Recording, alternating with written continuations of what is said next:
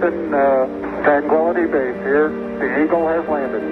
Rocket 20, Tranquility. I saw the first guys walk on the moon, Neil and Buzz, in 1969. I was 9 years old, and I thought, what a cool job. Of course, I was a farm kid from Iowa. How was I ever going to do that?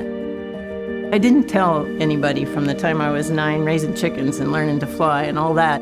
I wasn't telling people that I wanted to become an astronaut because it sounded like an impossible dream. And it wasn't until the first females were selected and I graduated from high school, and that to me was when I decided, hey, maybe this is real. Maybe I really can be an astronaut. And it became a goal instead of just a dream. Peggy Whitson became the first female commander of the International Space Station. She also set records in these categories: most days in space for a U.S. astronaut, and more hours spacewalking than any other woman. She understands what human spaceflight really means when you approach it with that awe and respect and humility. It's like you're doing it justice.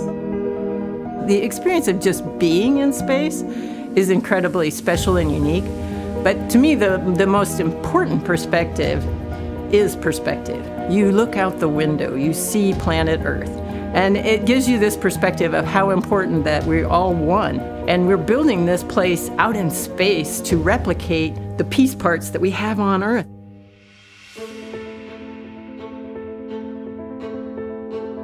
I'm really excited to take this crew up to the space station, number one, because they're all rookies, and this is going to be fun to just relive those first moments with them as they get into space and get to see their excitement and their expressions and joy.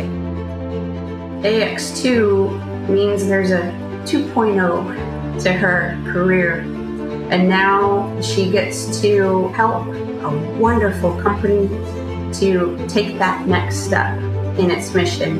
Her congeniality and her manner, extremely comforting, and it gave me the confidence that I could do this. She is inspiring. Personally, I look up to her and I want to be like her. I don't know. I love everything about Peggy. She's my role model. I'm Axiom astronaut Peggy Whitson.